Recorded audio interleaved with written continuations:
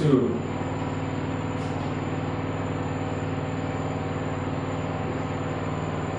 One particular question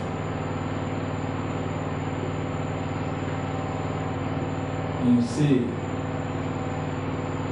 cannot be chosen because the question is out of the scheme.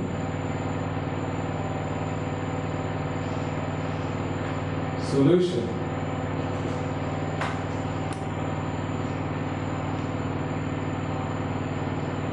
In the first instance for A,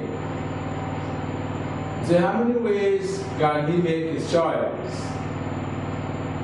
There are 5 questions in section A, 4, B, and 4 in C.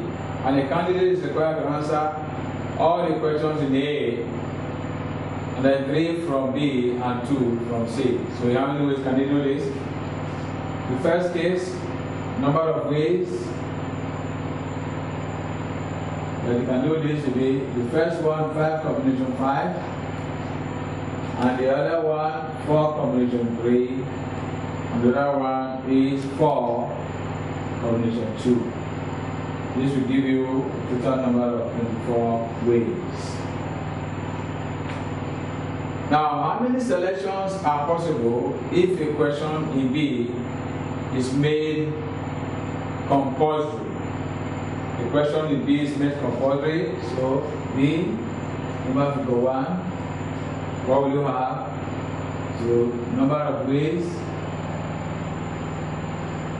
will be equal to that of A remains, and then 3 combination 2, because in B, 1 question is compulsory, so we have 3 questions remaining, and we'll have 2 out of that remaining. And then, of course, we have 4 combination 2. This will result in 18 possible ways of doing that. The second case, in B,